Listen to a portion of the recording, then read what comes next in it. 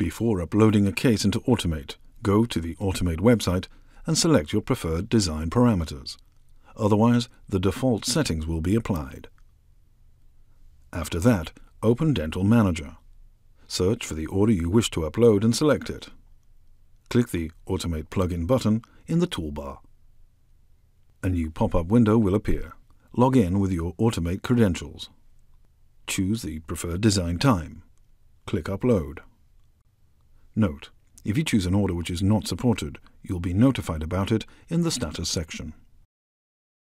To check the status, select the same order and click on the Automate plugin button. In the pop-up window, you'll see if the order is being designed or ready for review.